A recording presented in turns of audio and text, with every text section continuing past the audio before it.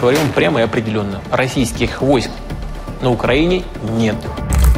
This is the profile page of Bato Dambayev on vk.com, which is a popular social network in Russia. What's great about open source information is anyone, from their own home can actually go and see and try to piece together the actual truth. It's really hard to tell where the photograph was taken, but lucky for us, the soldier who posted it didn't turn off his location settings.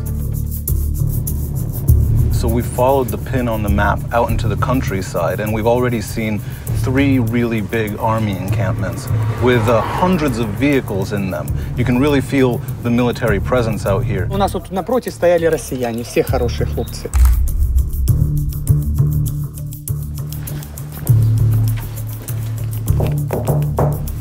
Мы ищем Бато Дамбаева.